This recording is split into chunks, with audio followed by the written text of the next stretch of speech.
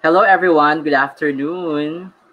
Welcome to our first episode of our Chakra Chatter. So this is the lighthearted version of Chakra Chat. So Chakra Chat is every Friday here in Chakra, and then for Saturday, I'm hosting the Chakra Chatter. And for Chakra Chatter, this kind of twist content.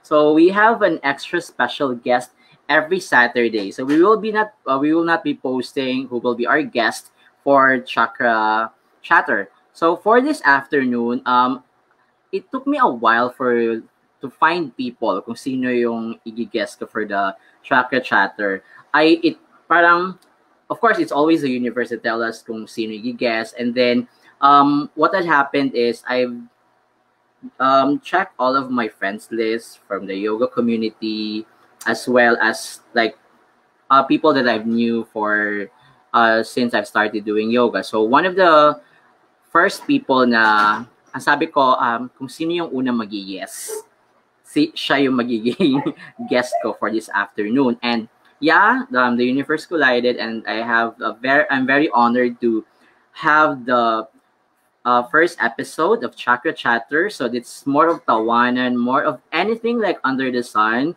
on a weekend. So that's what Chakra Chatter is all about. So I'm very happy to introduce to you kung sino yung guest natin for this afternoon. Our guest for this afternoon is or found her yoga practice 7 years ago and decided to pursue it professionally 3 years later. So I've known her for siguro mga 3 years na din. And then as a mother of three boys, yoga provides her the perfect outlet for her day-to-day life. Since yoga is her passion, she brings a lot of positive energy, and also that exuberance na nangyayari sa buhay-buhay, like yung everyday and day-to-day encounter niya sa kanyang mga students. So with this, she has completed professional certification for Vinyasa Yoga, Trapeze Yoga, Inferno Pilates, and recently lang Rocket Yoga. So I would like, without so much further ado, I would like to invite my guest for this afternoon. Please welcome a good friend of mine, teacher Katrina. Hi! Welcome to Hi, ChakraChat. Stephen. Hello, Thank you. kumusta? How are you? I'm awesome, outstanding. Thank you for having me here. I'm very excited. So when you message me if I am okay to be your guest, I was like, yes, yes, 100%. Yes. Hindi na kailangang pag-isipan. Kaya nga, di ba? So parang sabi ko, okay, parang ano yung ano doon? Parang just say yes or no. So ako naman, I'm really more of the kung sino yung mauna. And then that also means that it's really like it's for you. Parang, the universe really allowed you to be there. So yun nga, and thank you so much for being here. So this is the first episode, so, episode 1. Sabi mo nga, bakit maiden? Ano yung maiden? No, may premiere pa.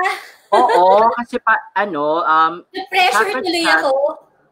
Hindi ka dapat ma-pressure because ChakraChat, nangyari siya when the pandemic happened. So, it was really like, spark of idea na me, Teacher Sam, and the other teachers, we thought that, ano yung pwede natin gawin aside from doing yoga, aside from doing this, what are the other stuff that we can do? So, we think of why not do an online show or like parang tea time and something. So parang okay, and then na-realize namin na sige, let's start it from there. And then we started na kami lang, then eventually we invite guest teachers, and then most of them parang hindi sila nag-know. So they parang they were so honored to be part, and of course, sino ba naman, 'di ba? So for now, before our topic for this afternoon is really all about you as a yoga teacher. And I just want you to know, Kat, or well, I call you Catriona. During 2018, oh my God, beyond days, diba? We had so much fun during those times. And, going back to those, I just want to know, or kung meron na ako hindi alam, that how and when did you start doing yoga? So can you tell me a story on how that all started? Paano, and just inform the audience about you and the yoga journey. Okay, sige. So let's do a flashback. Like way back. I was 28 that time. I'm 35. So I heard about yoga long time ago. Pero yoga kasi here in the Philippines, usually it's the movement workout ng mga mayayaman. Alam mo yan? Kasi way back, konti pa lang yung studios eh. So, medyo mahal pa yung mga walk-in, yung mga package. So, it's not really pa maraming nag-yoga ng time na yon. So, naririnig ko na siya, pero I don't mind. I don't care about what yoga is. So, I was 25 then, 26, 27. And then, parang, I was 27 at that time when I wanted to start my physical movement workout. Hindi pa yoga. So, I tried running. I tried Zumba. That time, when I was 27, I enrolled myself sa Fitness First pa nung time na yon. Wala pang Anytime Fitness. So, Fitness First and then Gold's Gym. Sila pa yung magkalaban. So, hindi ako nag-enjoy. Nagba-body jam ako and then body combat. May yoga na rin dun sa Fitness First. I tried to join the gentle vinyasa, gentle yoga, I think. Pero parang siguro that time, it wasn't for me yet. So sabi ko, yoga dito. So bumalik ako sa mga body jam, body combat, ganon. Hanggang sa, di na rin ako masaya. Nag-weightlifting ako. Nag-treadmill ako. Sabi ko, erase, it's not for me. Gym is not for me. And then, nag-try naman ako ng jogging lang. Like, nag-upload ako ng yung sa cellphone na can track my kilometers. Pero parang, hindi rin siya for me. Hindi ako naging masaya. Parang ganon. Hindi ako motivated to do it. Mga ganon. Parang, the only thing that motivates me to work out, to jog, is yung ipopost ko sa mga social media. Yun lang yung nakaka-motivate nung time na yun sa akin. Pero I'm not doing it for myself because I'm fulfilled and I'm happy. Mga ganon. So, I met a friend. I was 28 that time. And then sabi niya sa akin, why don't you try yoga? Sabi ko, yeah, pero kasi in the Philippines, yung friend ko na yon is living in the States, in LA. Sabi ko, yoga? Sabi ko, parang that's for the elite lang mga upscale. Kasi nga, it's too expensive nung time na yon. Tapos sabi niya, hindi, try mo lang sa mga YouTube, mga ganyan-ganyan. And then nung time na parang nagbabrowse ako ng Facebook, si Urban Ashram, that's my first studio, posted a 3-month open house in Capitolio. That's in Pasig. And then I emailed, and Urban Ashram is very generous kasi may mga days and may mga time slot lang yung free classes for 3 months. So I put my name in all those time slot na gusto ko and yung mga days na gusto ko for 3 months.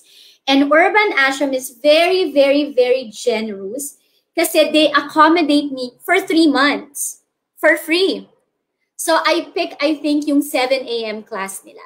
Kasi parang yung mga free is yung hindi masyadong prime time. So, I was with Urban for free classes for 3 months.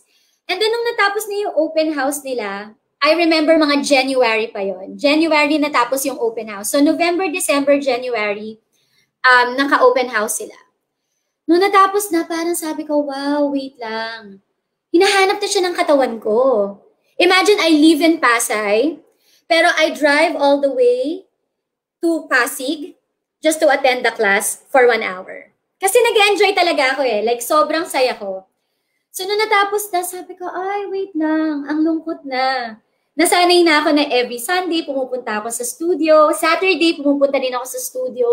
Then that's the time I bought na the weekend package. Since meron kasi akong corporate job na from Monday to Friday. So I make sure the Saturday and Sunday is for my yoga practice. So I bought the class cards.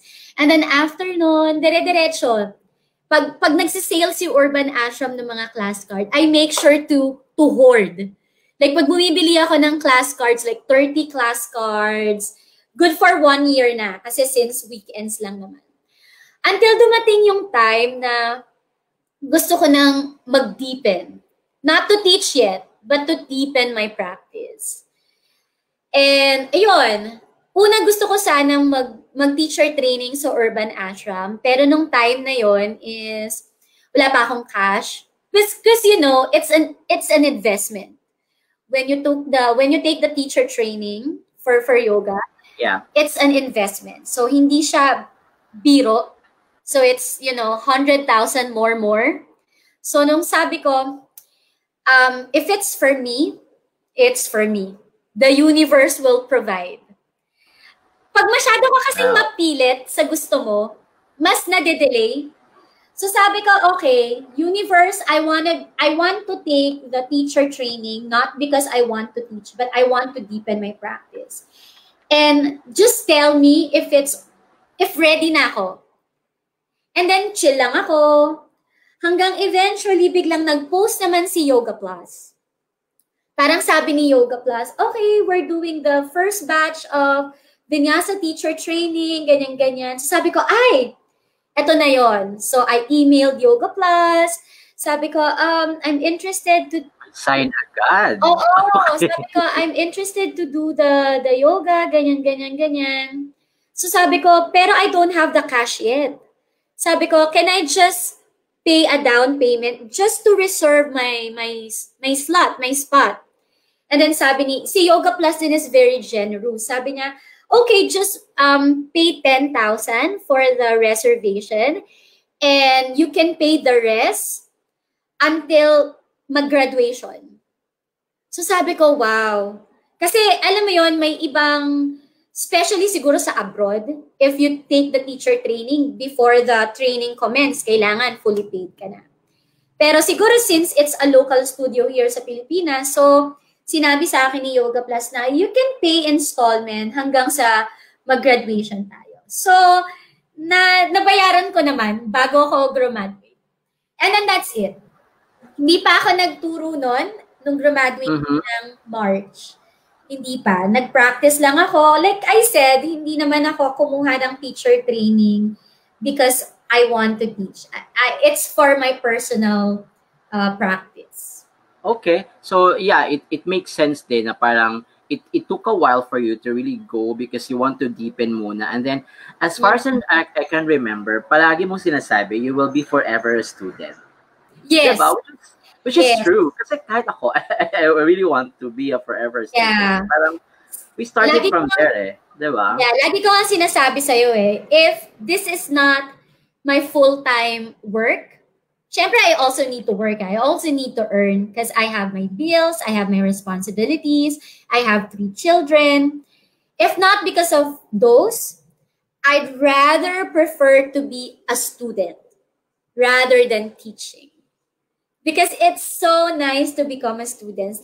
Especially kapag yung teacher mo is yung you trust so much na nagre-resonate sa'yo, ang dami mong natututunan. So, yeah. Yeah, I got that. Kasi ano din parang yung connection mo with being a student, alam mo yung struggle. And then, when you became a teacher, hindi naman siya in a snap na gano'n na lang, di ba? Parang it was really your journey. So, i-connect ko lang siya for my next question. What was your first impression yung first impression mo sa first yoga class mo ever? And then, i-compare natin kung ano yung yoga for you right now. So, yeah. Okay. Like I said, my first yoga was not anytime, in Fitness First. When I tried the gentle. Okay. Mm-hmm. That time, medyo hindi ako masaya. hindi ako nag-enjoy. Siguro kasi it's gentle. It's a gentle yoga. And with my personality, para akong kitikite. Alam mo yun? Kaya nga, I need to do more yin yoga practices kasi I need to be grounded. So, noong time na yun, parang sabi ko, parang for stretching, I want something more powerful. So, I tried again. Yung sa Urban Ashram, yun talaga, medyo, sabi ko, this is for me. Kasi, it's a mix of slow. Slow kasi it's you know, hindi naman din mabilisan si yoga. It's a mix of slow, but then at the same time, you sweat. And that's what I want. So, yun yung impression ko. Medyo na-boring ako sa gentle yoga. Maybe it's not for me dahil nga medyo active ako. And yung impression ko now, there's no word to describe how grateful I am that I found yoga. Wala siyang equivalent na word. Parang 100% overwhelming kung meron pa. Yun na yung impression ko sa yoga ngayon. Like, very thankful, very fulfilled, na yun. It's hard to explain yung happiness na nararamdaman ko because of this journey.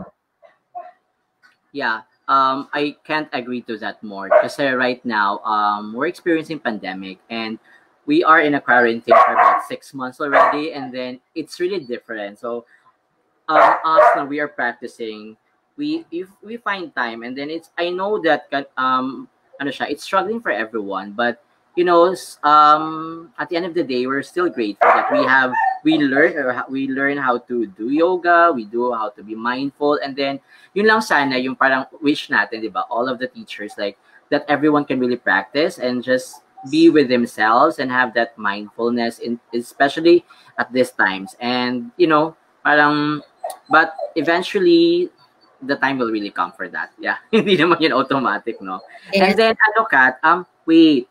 May nakikita ako sa back, at the back of your, I just want to know, where did you get that figure? Yeah, that's my favorite display here sa, I'm living with my parents, by the way. Mm-hmm. Is there a story about, my parents kasi is a hardcore Catholic. Mm-hmm. So, noong una, ayaw nila yung ipalagay. Kasi parang siguro, alam mo na, hindi naman natin masisi, kanya-kanyang culture yan. Yeah. So, I got that in Bali. I went kasi to Bali 2018 to take my Inferno Hot Pilates. And nung nasa dagat-dagatan lang ako, nasa dagat-dagat ako ng Seminyak, so may lumapit sa akin. So, nagbebenta siya. Una, ayokong bumili. Kasi parang ang hirap bitbitin. Pero sabi ko sa sarili ko, okay, kapag merong dyang may nakita ako na kukurot sa akin, then sige, pagtsatsagaan ko siyang bitbitin. So, ayun na nga, hanggang sa nakita ko yan. So, every time na napapadaan ako dyan, lagi kong naiisip na this is my hard work when I took the Inferno Pilates training. Kasi naman, talaga namang hindi biro yung nangyari sa akin nung piniko yung training na yon. As in, bugbugan. Ay, hindi ako sanay kasi, you know, the yoga is working in. It's not working out. It's not sculpting your muscles and everything, diba? It's a working in. Hindi siya pagandahan ng abs, but it's an inward journey, ang yoga. And then eventually, bigla akong nag-training ng Pilates, which is a workout. So talagang yung 3 days training ko, Friday, Saturday, and Sunday, bugbugan talaga. Like, hindi ako makalakad. So ayan, every time nakikita ko yan, si Buddha, parang ayun yung hard work ko. Nasaan ba na ako ngayon? Yeah, so my certificate. So that's my yoga corner. Okay. So certificate ko in in Vinyasa, andyan Mhm. yung may rocket, may trapeze yoga. Mm. So ano yan, that's a sentimental corner that, parang Yes, in oo. times that you feel bad or, there really hindi naman good days always. You came to that space and Yes. then it's a reminder that, okay, eto. I throw everything on that corner. On that Oo. corner, I throw everything. When I'm happy, I throw there. Because Oo. I practice my yoga. I roll my mat there. So when I'm sad, I still throw there. Alam mo, lagi ko ang sinasabi sa mga students ko eh. Mm-mm. When you're sad, you practice. But also when you're happy, you still practice. Kasi there are students na they just only practice because they are sad. So Most, whether no. you're happy or you're Actually, yeah, sad, I agree to that. Yeah. yeah, you need to show up onto your mat. Mm-mm. Yun nga yung pala pinaka, one of the hardest is to show up to the practice, diba? So, especially right now, but, well, it's always the process. So, we need to really trust about it. And, Kat, for my next question, alam ko you had many styles na, like vinyasa, pilates, you got rocket already, trapeze. Trapeze.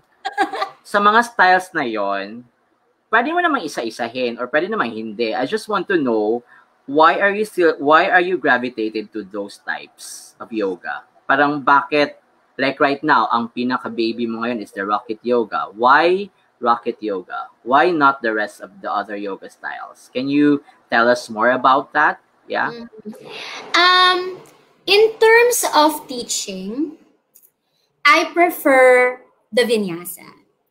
It's because vinyasa is freestyle. It's very dynamic. So it exercises my creativity in creating a sequence. But in terms of personal practice, I prefer rocket. Maybe because rocket is it's very playful. And when I practice rocket, it's just that may mga poses na magic na lang na ipapasok ko bigla. Nagagawa ng katawan ko, maybe because the rocket since it's a set sequence, so naka-prepare siya to that certain pose. That's why maybe siguro I can able to do this pose when I do rocket, compare when I do my own warm-up. So, yon. Pero, in totality, in general, I prefer yang rather than yin. Pero sabi nga nila, hindi balance. Kailangan ko rin mag-yin. Kailangan ko rin mag-yin. Pero, yun nga, in terms of teaching, I think I'm a better teacher for vinyasa. Kasi, I know myself, alam mo yun, siguro dahil harot ako or medyo liberated ako on top of the mat. So, nakakapag-create ako ng creative sequence. A lot of creative transitions, yan. Alam kong medyo forte ko na yun. So, pero yun nga, pero kung ang pag-uusapan is personal practice, then I like the rocket. Okay. So, well, makes sense na na-expound mo na din. Oh. Well, eventually, more of the young side. Yung rocket na practice, it's liberating. Basta iba siya. Liberating. It's really different. Ako, I've been doing Ashtanga and then also rocket. Iba yung rocket talaga. So, kaya parang I can agree more to what you say and what you explain about why rocket yoga really gravitated na style sa'yo. So, for that, I just want to Stephen, know. I just wanna add something. Go. I owe my strength to Ashtanga. Ay, totoo yan. Discipline. Yes. Discipline. Like, Ashtanga taught me how to be grounded. So even though I don't really practice yin in yoga, but since I practice before nung wala pang rocket, nung hindi ko pa nadi-discover yung rocket, it's either I practice vinyasa or Ashtanga. And you know, Mm. sabi nga namin nung nagte-training kami ng rocket, you need to have an Ashtanga foundation because the Ashtanga will teach you how to be grounded. Mm-mm. And then eventually, when you take the rocket yoga will help you spread your wings. That's why And in rocket fly. class and fly. And That's why fly. a lot of transitions in the rocket, a lot of arm balances, you know, a lot of putting the legs in the air. Oo. And sometimes it's hard to do that kung tumalon ka kagad sa rocket Correct. without the grounding teachings of the Ashtanga. So, hindi Well, rin talaga pwedeng lipad ka lang. You mm-mm. need to start from the bottom. Kaya nga yoga is an inward journey kasi hindi pwedeng nasa gitna ka kagad eh. Totoo. True. Parang Diba? hindi siya automatic. Oh, we always start naman Oo. talaga with the physical practice na dun tayo first, and eventually as we go further to the practice, we deepen our practice. So yeah, it really depends din sa atin. And then nag-aano din nag-iiba, like for now, iba yung practice mo. Like, di ba we were discussing kanina, how was your practice? How was this? Yeah. It's At way, first, way akala ko different. yoga is just a workout. It's just a Same here. workout. And then eventually, I was like, no, this is a journey It's, oo, inside you. talagang kakalkalin yung mga deeper, Yeah, no? it's an Grabe. exploration of your body, As not in, outside. Inside exploration. yeah, the physical aspect comes after eh. It's really like, ang Oo. nangyayari is more of inward. It's really like Inward. cleansing. Lahat, And ang then dami. outward. Oo, totoo yan. So, yeah, ang ano doon, so parang, I can't agree to what you told a while ago about your yoga journey, and I just want to ask, what is your biggest motivation? Bakit ka nag-yoga? So Myself. pwedeng dati or ngayon? Okay, why yourself? Ako lang talaga. Siguro kasi, gusto ko lang alam mo yun, gusto ko kahit I have 3 kids, Mm-hmm. I still look young. You know, kasi, Well, you're not 35 looking. thank you so much. Siguro yun, and then, I feel at peace when I Mm-hmm. practice. So, yun lang yung motivation ko, happiness sa sarili ko. Kasi kapag masaya ako, napapasaya ko yung mga anak ko, napapasaya ko yung magulang ko and yung mga tao sa paligid ko. Alam mo yun, pag malungkot ako, malungkot din sila. Diba? So, ginagawa ko yun para sa sarili ko kasi gusto kong maging masaya. Gusto kong maganda yung physical appearance ko kasi gusto ko lang. Ganun. Masaya ako pag maganda yung nakikita ko sa salamin. And kapag masaya ka, nag-resonate yun, masaya din yung tao sa paligid mo. Agree. Simple lang. Agree. Oo, Agree. hindi ko siya ginagawa Very basic. because alam mo yun, kasi yun yung kailangan. Hindi. Mm-hmm. Kasi gusto kong maganda yung nakikita ko every time nakaharap ako sa salamin. Alam mo yun, may glow yung smile mo, yung ngiti mo, yung aura mo. Oo. Diba? So, ayun. Yun lang yung motivation ko, yung sarili ko. Well, of course naman, that's very simple answer, pero mahirap siyang i-discuss and then, go into bits because it's really about the self, diba? Like, while you're practicing, it's all about you going inward and checking yourself na, okay, then whatever may happen, the pandemic or, as you move forward, you will be always okay, diba? Kasi, Yeah. you know who you are. Diba? Yes. Diba? Hindi titigil yung mundo because of the pandemic.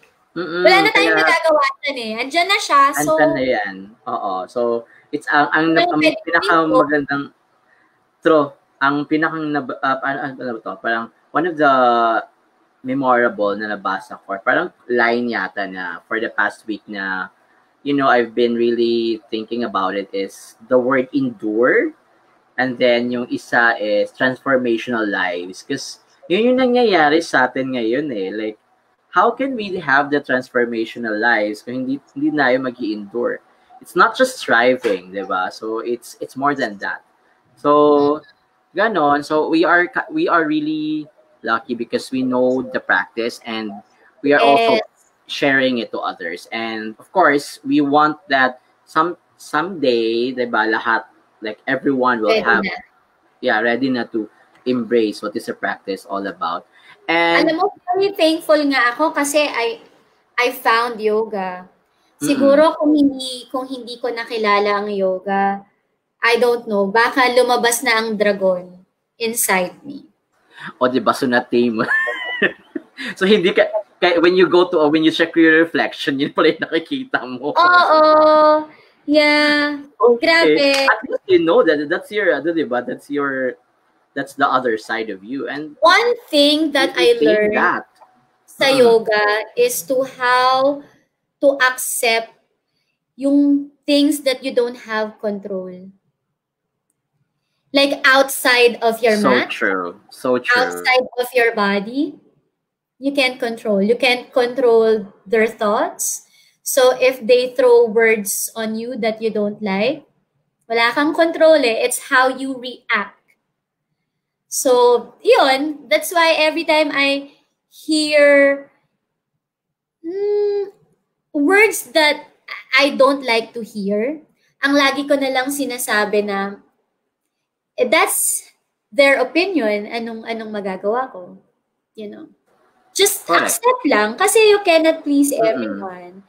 We have different views, 'di ba? So, Hindi mo sila natutunan ko control yun. outside. Yeah, natutunan ko yun na ganun talaga. That's how life works. True. Super Yun yung true. natutunan ko sa yoga. Na, and also, I learned that in meditation. Yeah, Kahit ano yung meditation, marinig grounding. mo, good or bad, Mm-hmm. it doesn't affect you. You know? Ganon. Non-attachment. Correct. Apariglaha. Okay. Apariglaha. Tama. Non-attachment. Could be today, people will praise you, pero that The next doesn't mean day, after an hour, he will still iba praise na. you. Yeah. Diba? And wala tayong magagawa. Move on. Yes. Speaking of that, so i-connect ko lang yun sa reflection kanina. This is like a pop-up question. So for example, you're facing a mirror right now. Okay. And then looking back 7 years ago, what is the message that you will tell to the 7 years ago na Katrina? And then paano mo siya i-connect to the present Katrina right now? What is your message? It may be long, it may be personal, I don't mind. As long as you just talk to your old self. Sige. Shocks, naiyak tuloy ako. Okay, wait. Okay, I'm facing now the old cat. And kasi, wait, maaga kasi akong nagdalaga. Alam mo yun? So, medyo hindi ko masyadong nabigyan ng happiness, if I may say, my parents. Kasi, I'm an only child. So, marami silang expectations, something like that, na they also want me to pursue sa medical school. Mga ganon. Like, I wanted to be a psychiatrist. Pero sabi ko nga sa sarili ko, it's okay. Hindi ka man psychiatrist, hindi ka man MD. Pero, nandun pa rin naman ako. Pag tinatanong ako, why do you want to be a psychiatrist? Sabi ko, because I want people to be happy. Kasi noon, ang alam ko lang, if you're a psychiatrist or a psychologist, you make those depressed people happy. And I'm still on that, box. In a different approach nga lang. Pero I still make people happy in through yoga. True. Yeah, so like I said, maaga kasi ako nagdalaga. So I got my first child when I was 20. And then after noon, I got my twins naman when I was 25. So, hindi na ako nagtuloy kasi ayoko na rin. Tinamad na rin ako mag-aral kasi may kids na ako, kailangan ko mag-alaga. And then second, I'm a single mom. I am annulled. So, though we're good terms naman kami nung father nung mga kids ko. So, we're co-parenting. So, wala kaming problema in terms of that. Pero alam mo naman ang Pilipinas, if you're a broken family, parang iba yung tingin nila sa'yo. Which is wala na tayong magagawa, diba? Yeah. Wala na tayong magagawa doon. Medyo hindi pa kasi open ang Pilipinas sa modern family. So, tapos marami akong bisyo nun. Alam mo yun, I drink, I smoke, lahat ata ng bisyo nasa akin. So, kung kaharap ko yung old cat, ang sasabihin ko lang, it's okay. You are forgiven. And it's okay to make mistake. Kasi that's part. And, ayun. I think ayun, okay lang. Whatever you did before, that's okay. For as long as you learn something, good or bad, that's okay. You need to be proud kahit na ayun yung past. Kasi ano't ano man yung before, there is still lessons that I learned. And ngayon nasasabi ko na the reason why those things happen in the past, kasi it makes sense nowadays. So, thankful din ako na I passed those stages in life kasi it helps me kung where am I now. So, ayun. Sorry, I get so emotional. Okay. Okay lang yun. Ano ka ba? That's really part of it. And then, those emotions are, parang you need to let it out. Ako, for the past months, I'm not telling that, parang I can't say that I'm really not that, I'm not 100% okay. Like, diba? Halos lahat naman, we have our own struggles, and it's okay. And that's very good also. And I hope that exercise or talking to yourself, that reflection is. I always make sure to forgive myself. Yeah. Not to be harsh on yourself. Mm-mm. Kasi kung hindi mo patatawarin yung sarili mo, hindi ka tatanggapin ng society. So, diba, the forgiving should come from yourself. Mm-hmm. So, okay lang yun. Nagkamali ka, okay lang yun. It happens. Correct. Tumayo ka ulit. No. Kahit ano ka pa naging maraming katangahan, okay lang yun. Tayo ka na lang ulit. Life should move on, Gaya nga ng may mga balancing sequence ako sa class. Ano nung balancing sequence? Yeah, lagi kong sinasabi. My favorite words. When you fall, go back. If you fall 3 times, you come back 4 times. True. Because you build strength every time you fall down. Mm-mm. And you build stability every time you try to come back. Kasi syempre when you come back, alam mo yun, you make sure not to fall again eh. Yeah. So you're making sure na yung base mo is grounded. And also if you fall, okay lang, 'di ba? Parang ganun eh. Ganun siya. That's really living. It's important na kahit ilang beses kang na-fall, you just have to keep standing. Kahit gumapang ka pa sa lusak. And it's okay, right? 'Di ba? And also, please, sa mga viewers natin, allow yourself to be sad. Yes. If you need to mourn for 1 month, it's okay. You don't need to explain to people why you are mourning. You are sad. You don't owe them an explanation to say why you are sad. If that what makes you feel better, then yeah, Mm-hmm. acknowledge all the sadness. Correct. Pero make sure you know when to end that. You know, if Mm-mm. you want to be Parang, sad for 1 week, okay lang yon. mm-mm. Pero make sure after 1 week, try to stand up. Yeah, shift it right away. Diba? So, it's like ganun. Talagang, important is you really have to forward. Diba? Yes. So kung And, gusto mo maging malungkot for 1 month, okay lang yon. Pero after mm-mm. 1 month, you need to stand up. You need to Correct. put an end. You have to decide. I will put an end to this sadness and I will move forward. Yeah. Okay, sige Kat. Hope you're feeling better right now after that reading. Yes. Hindi ko Sorry. in-expect ka.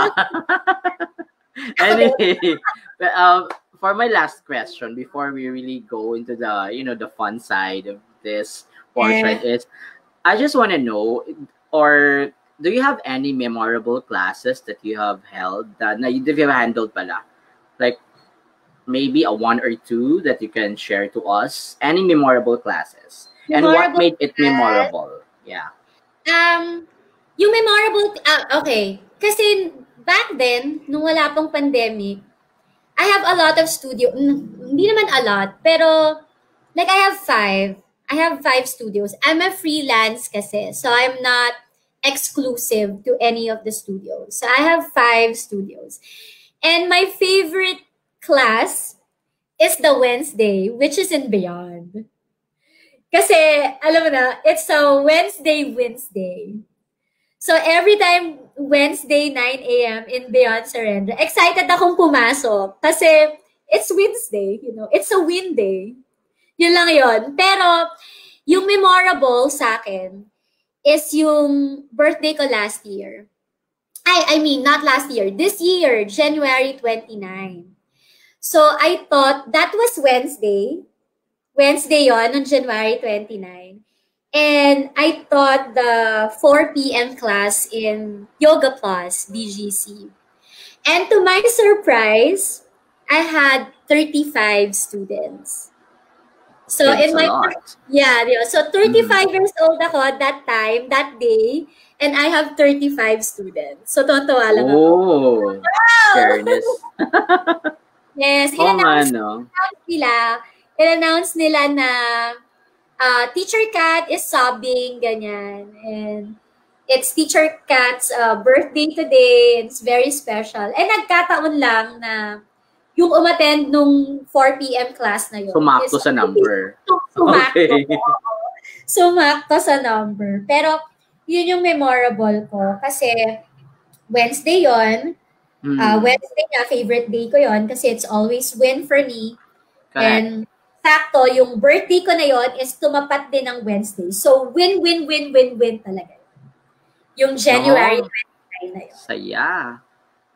It's a very good, it's a very good, parang nag-connect siya agad with the number at the same time with, your intention. With my favorite day, kasi Wednesday, tapos birthday ko pa yon, 35 years old ako, and then that time, 35 pa yung students ko. No? Well, that's, yan, parang mga masarap balik-balikan when you have that moment that, Save pa rin sa gallery ng phone ko yung picture ko. With my blocker na 35 students in my 35th correct. day. Anyway, thank you for answering those questions. May mga pop-up na question na lumabas, and then to really hindi pa naman tayo pa-end, pero we're almost going there na. So I've prepared this. I don't know if makikita siya. So we have an envelope here. So, Okay, may cash ba yan? para tayo parang pageant, ganun. Okay. So, mag-ano ako, random na bunot. Tapos, on those, dun sa mabubunot ko, we have questions that you need to answer. Hindi pa to fast talk, ha? Ano pa to? Parang additional questions, parang pampa-warm up questions pa. So, okay. So, for the first question, eto. What you need to do for dito is, sabihin mo lang kung ano yung first mong naisip when parang narinig mo yung phrase. So, Okay. ganun lang. So, the question is, yoga for me is? Inward journey. Ay, okay. Next. Because of yoga, I have met.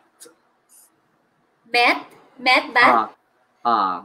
Because of yoga, I have met my partner. Talaga? Ay, talaga ba? Sa yoga ba? Yes. Ay, ba? Kaya naman pala eh.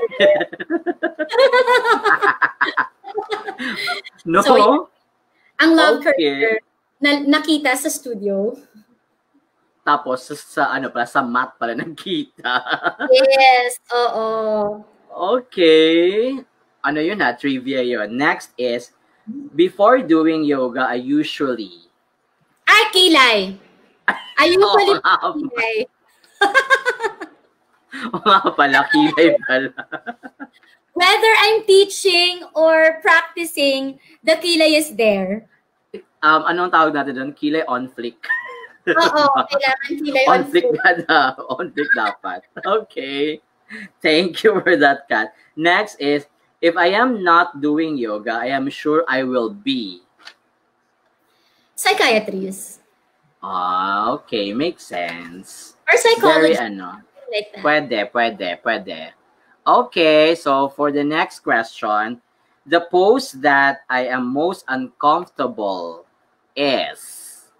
Pinakaayaw mo talaga ever. Oo. This is love and hate relationship with the pose.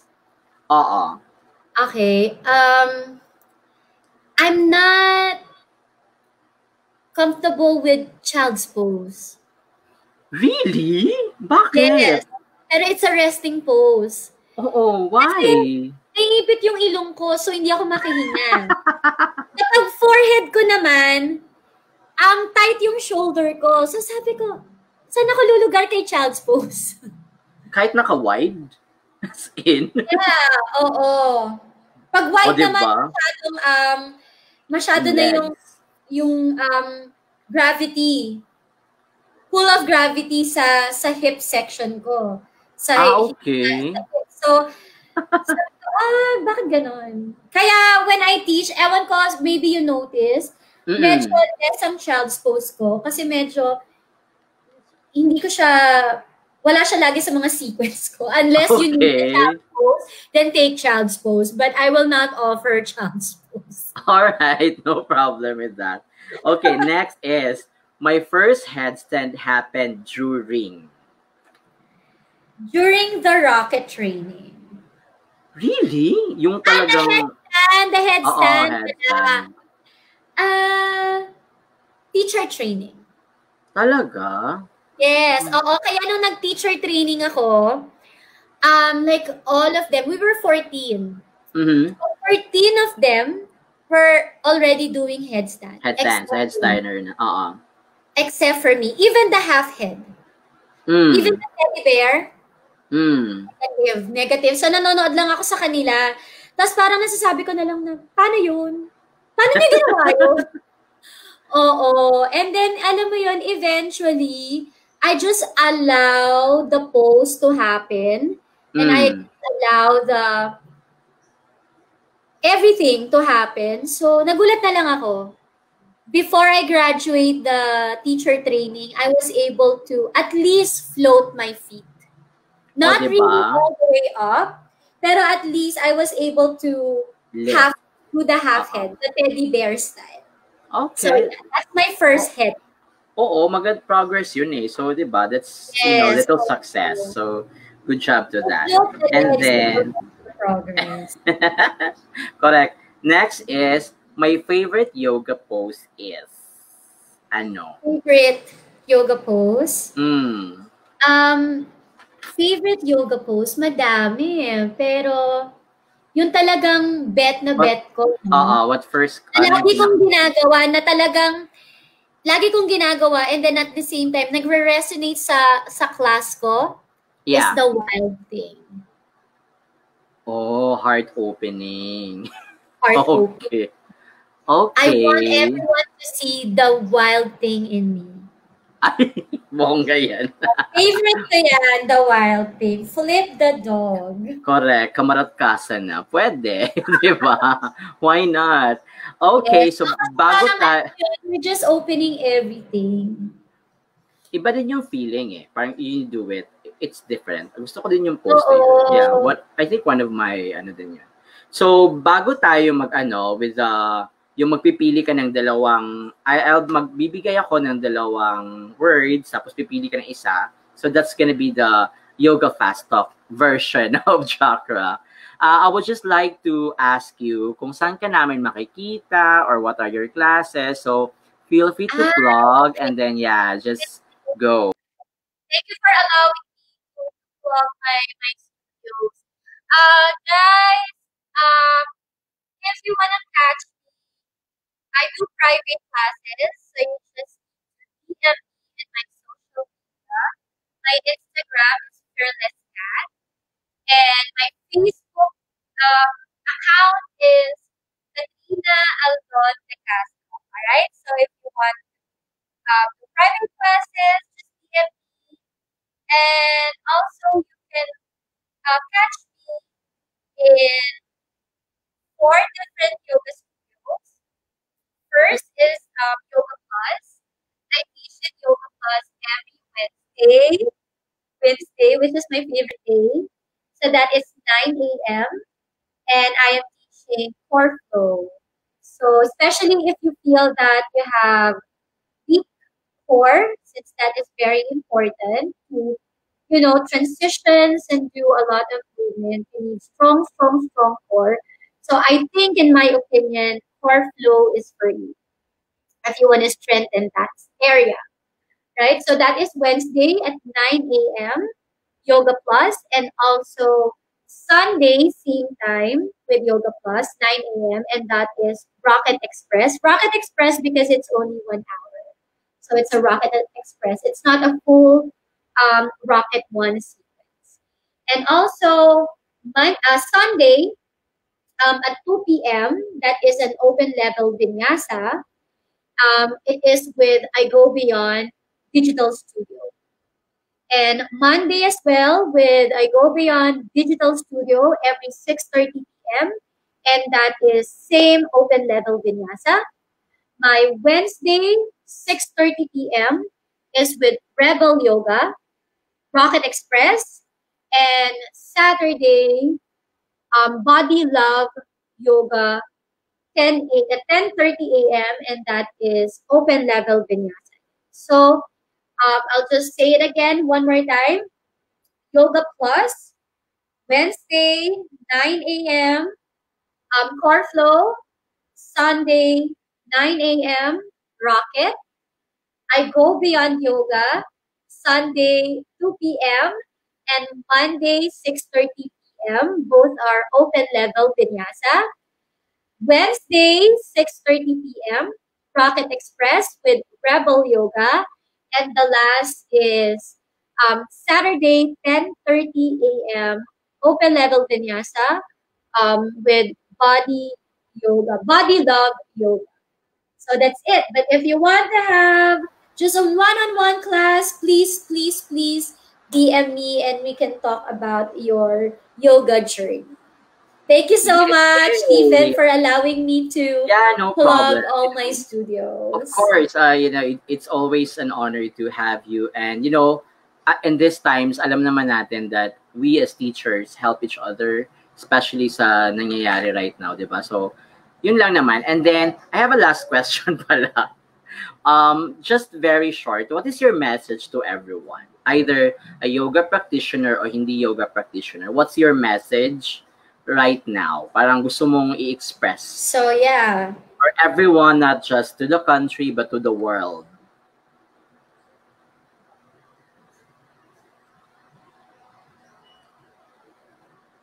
Hello, Kat, are you there? Katrina, are you there? Ay, hello, Kat.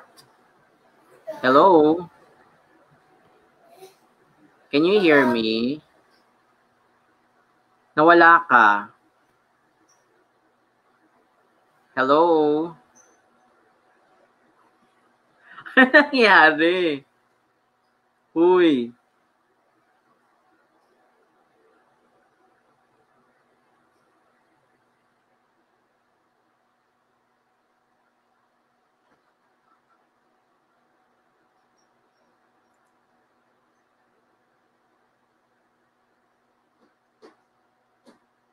Hi, are you there?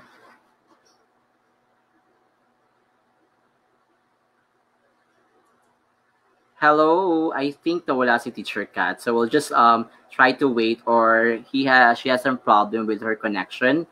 So for that, we can actually, I'll just wait for a while. Katrina, are you there? Or may problema ka sa connection mo? So thank you so much again for tuning in for our first episode for on a Saturday, and I hope to see you on our next episode. So we'll be having more of our episode in the coming Saturday. So Friday is always hashtag ChakraChat, and then on a Saturday with me, Chakra Chatter, for a very, extra special guest. So we have different special guests. And thank you so much once again for tuning in into our Saturday weekend. And as always, in every yoga class, we always put our palms together at the center of our chest. And thank you so much. Namaste. Bye bye, everyone. Thank you. Bye.